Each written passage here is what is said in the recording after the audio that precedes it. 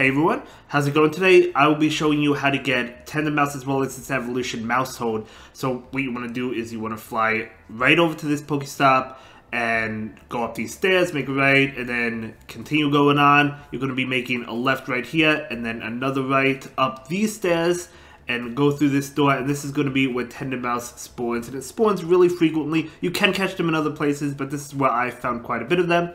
So, as I was mentioning, Maushold has two evolutions. It has a party of 3 as well as a party of 4. So most of the time you're going to be getting a party of 4. The party of 3 has a 1 in 25 chance to happen. It just randomly happens. You evolve and it randomly happens. So what I recommend doing is catching 5 of these Tandemaus Pokemon.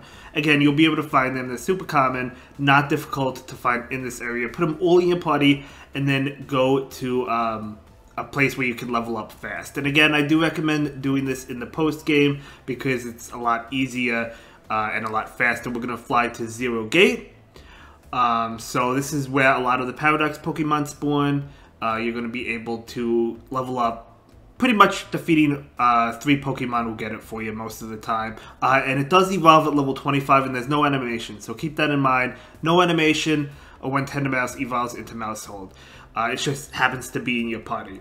So we're going to go ahead and fly to Research Station number 3. You could go anywhere. It doesn't really matter where you decide to go. Whatever grind spot you chose is totally fine. And we're going to go out here. And yeah, we have our Scarlet Ridge ready to go. It's level 85. It's very powerful. It just, yeah, getting your Koraidon on the Rhydon. Battle whatever you want, but I'm going to go ahead and battle this Brute Bonnet, and we're just going to be able to feint this super easy, super fast Torch Song. Just going to KO it, which is nice, and all 5 of my Tandemaus are going to gain experience. Now the annoying part is they're all learning these moves at the same time, so that's annoying, but I'm going to go ahead and skip that. There's really not much you could do if you want to bypass that, at least from my experience. And as you can see, all we got were party of 4s. The party of 3 is a 1 in 25% chance. Unfortunately, we did not get it. And I did like over 60 of these and I didn't get it yet. Hopefully you have better luck.